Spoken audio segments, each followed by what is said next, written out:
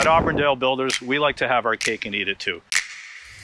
Typically, you get vented roof assembly, non-vented roof assembly. We've got a hybrid here today. Our approach at Auburndale is long-term durability in all our building assemblies, whether it be a foundation, a wall, or a roof. So in this particular case with our roof, we have a vented over roof assembly, which is pretty sweet. And let me explain that to you real quick.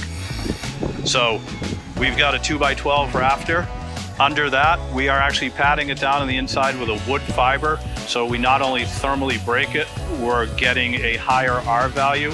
And then on top of that 2x12 rafter, we've got a structural 5/8 CDX, Vapor Open. We love Vapor Open. We like our assemblies to breathe. Usually your roof shingles go right on that. But what we have done in this case is we've applied a product called Vapro Shield. It is a Vapor Open water resistive air barrier.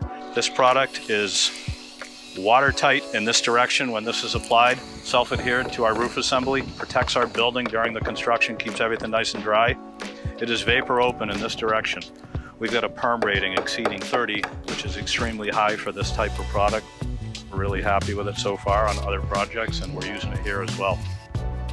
And then here's the part where we get to eat our cake.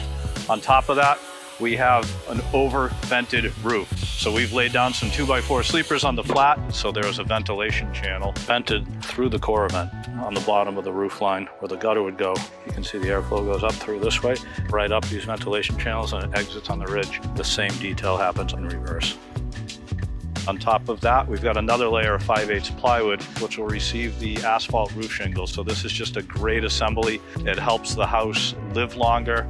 It dries out.